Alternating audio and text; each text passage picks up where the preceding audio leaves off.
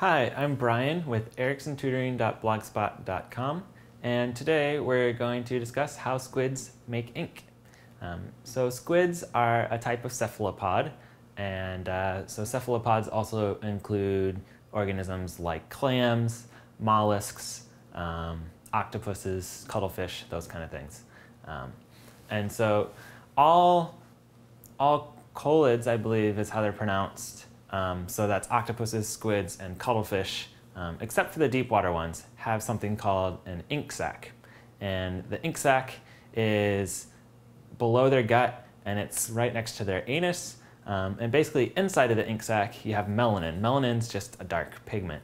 And so they have this sac, and if they get startled or if there's a predator, they can eject all the melanin inside the ink sac.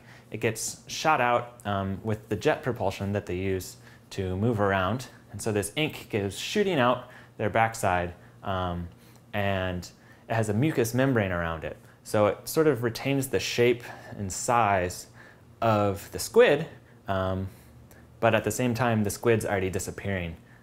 So the ink sac and the propulsion system are how squids make ink.